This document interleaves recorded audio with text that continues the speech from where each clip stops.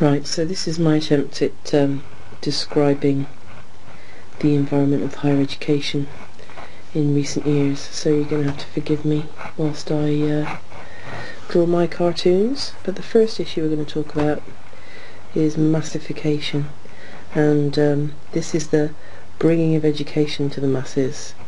Some of the statistics in the book, let me just get my notes back up again because I can't draw read at the same time. In the 90s, higher education was accessed by about 15% of the population in some countries, and in the UK it's up to about 40% now. So a real change, a shift from one set of students who went to university because they were the very brightest of the bunch, and it was seen as the thing that only the very brightest of the bunch, academically by the way, I'm not talking about real world schools or those things that we also value now, but in terms of academia, those very high achieving, academically oriented students were the ones that populated universities in ye olde days, which weren't that so long ago. And now what we have is the issue of diversification, which comes from massification. Don't you just love these words? And with diversification, what we end up with is Susan, who is a very keen and very bright and very well motivated student who can apply learning herself, and actually she comes to university to learn some new stuff and get her degree, but actually in class Susan is almost able to teach herself. She's very fertile soil, and so is a joy to lecturers, generally speaking. But sitting alongside Susan these days, more and more often, is Robert. Now Robert is at university because he wants a better job, or he knows that university is the way to achieve certain things in life.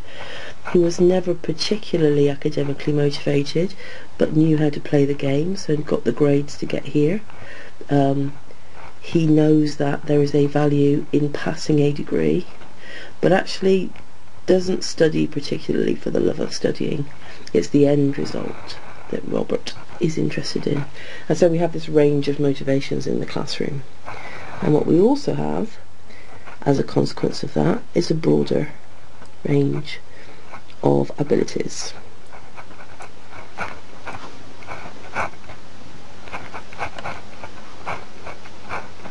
And what all of this leads to down here is different levels of student engagement, like the engagement ring.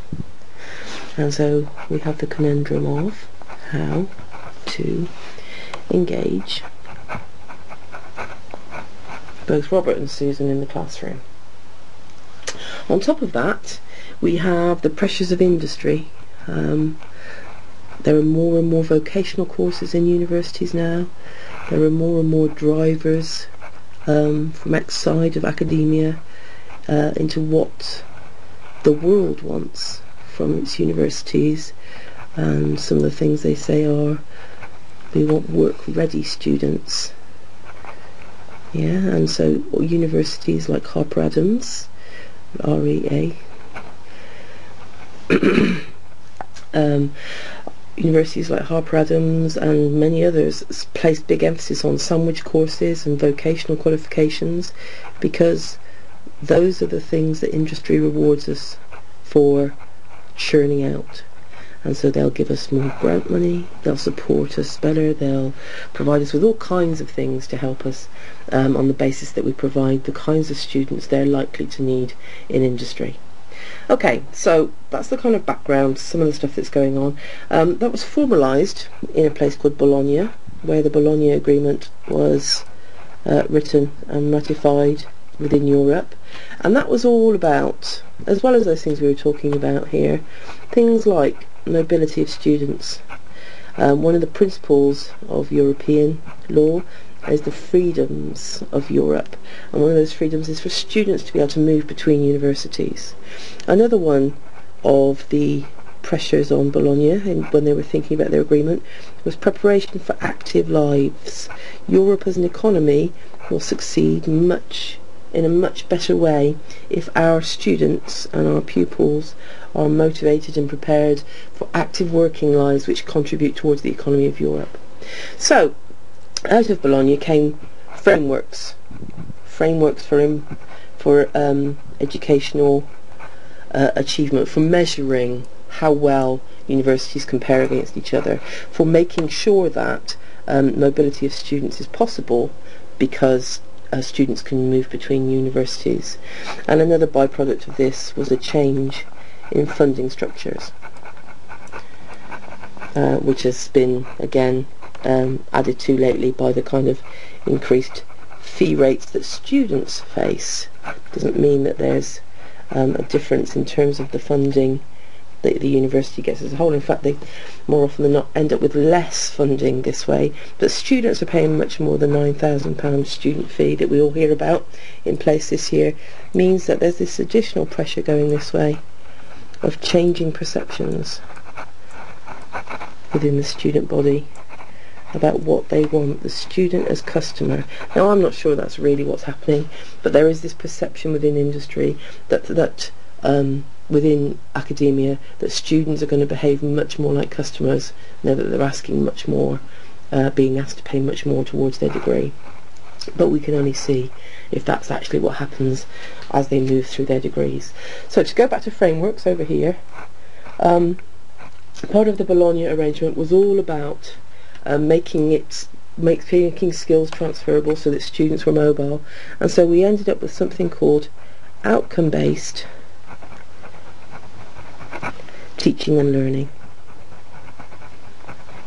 And this isn't just in the higher education sector, this is happening across the education sector generally. And that kind of measuring things by outcome is a way to ensure quality. Alright, so equitable quality between institutions, between degrees, and all those kinds of issues. And so as a consequence of that, we have a body called the QAA, whose job it is to make sure that happens. But on top of that, as well as measuring ourselves as the academic institutions against the remit of the QAA, we also, because of league tables and wanting to gain lots of the right kinds of students and lots of Susans and the right kinds of Roberts, we also spend lots of time concentrating on this, which is the National Student Survey, which is what our students say about us in their final year at uni. And the trouble with the NSS, the student survey, is if they had a rotten subject in the last term and it was really difficult, or if, as in the case of Harbratton's, we changed the parking arrangements so they're no longer allowed to park their cars quite so close to campus, all those things can impact upon student satisfaction of their time at university. And actually very few of them are actually within the control of this guy or lady here, and this is your lecturer. Okay, and what we know about our lecturers are that for the most part they love teaching, and they definitely love their subject.